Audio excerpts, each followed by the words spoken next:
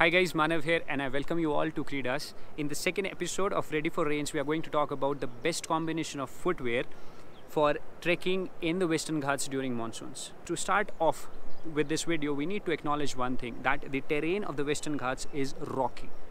The maximum height that a hill touch here is around 8,600 feet. That is some 2,600 meters. So definitely it is not the altitude that we need to be concerned about. It is the slippery slopes, the huge waterfalls and the dense forest sections having leeches, snakes and insects in them. That should be our concern. So guys, in order to negotiate the wet slippery stones or rocks in the Western Ghats, you need a footwear with a soft rubber sole. Now this relatively soft rubber sole will experience pressure due to your body weight when it touches the wet stone, and this weight, when presses the soft rubber sole, it increases friction and thus reduces the chances of slips and falls. Further, let's come on the lugs or the grooves that you have on the sole of your shoe. If they are too big, they are of no use because this reduces the point of contact between the wet stone and your shoe. If the lugs are very small, since the trails in the Western Ghats are all muddy, mud will go into the grooves and you will get no grip at all. Therefore, a medium-sized lug is the best combination to have. For example, the shoe that I'm using right now, it has these medium-sized lugs which are very helpful. It gives you a very good grip on wet surfaces. Guys, remember, water has reduced that friction and therefore you need something to lock the jaws with the wet stone and give you more grip. Moving ahead, a trekker in the Western Ghats may also experience a subjective hazard called as ankle twists, though they are very rare. The twisting of your ankle happens mostly during descents. If you're a beginner, if you're not careful or the slope is slippery, or it happens when on the trail the rocks or the stones are relatively big. So you could not place your feet properly and then the ankle just twists. And this is there in the Devkund waterfall, the last section of the Devkund waterfall trek in Maharashtra. It is there in the Kumara Parvata trek in Karnataka. So the thing that you should keep in mind when you're choosing your footwear is that invest on a footwear, on a shoe which has a higher neck. A shoe which also covers your ankle once you wear it, so that it avoids any ankle twists. Now again, moving ahead, we are talking about treks in the monsoons in the Western Ghats. So definitely it is going to rain.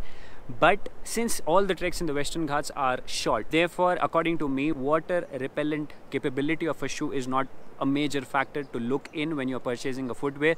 Rather, I'll suggest just keep 4 to 5 extra pair of cotton towel socks with you, so that you can just repeatedly change them.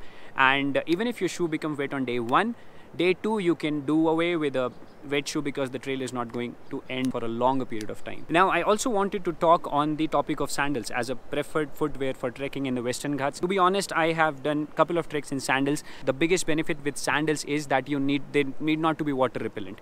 You need not to worry about whether they are going to get wet or not. The wetter they get, the brighter they shine. However, the sandals also come with a downside, and this downside is a very big one because it exposes your feet to snake, leech and insect bites which could be fatal, and it also exposes your feet to injuries. So therefore, according to me, sandals are a big no when it comes as a preferred footwear for trekking in the Western Ghats during monsoons. So guys, let's combine all the factors: the slippery wet stones, probability of ankle twists, leech, insects and snake bites. So according to me, the shoe which fits best is a basic sport shoe with a soft rubber sole and medium-sized lugs, along with a higher neck. Last but not the least, make sure that the new footwear that you have bought just from the market, you break it before you go on a trek, to avoid shoe bites and blisters.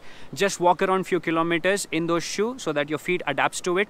And guys, in my honest opinion, footwears are only an equipment. Having them will not make you a trekker. So make sure that you experience outdoors as much as possible. Keep experimenting with different footwear, and trust me, in 4 to 5 treks, you will know which footwear is the best for you. In episode 3, we are going to talk about the clothes that you should wear while you are trekking in the Western Ghats during monsoons. And finally, guys, if you're liking what you're watching, please give this video a thumbs up, share it with your friends, subscribe to the channel, hit that bell icon so that you get notified every single time I upload a video in Creedaz. I'll see you in another one.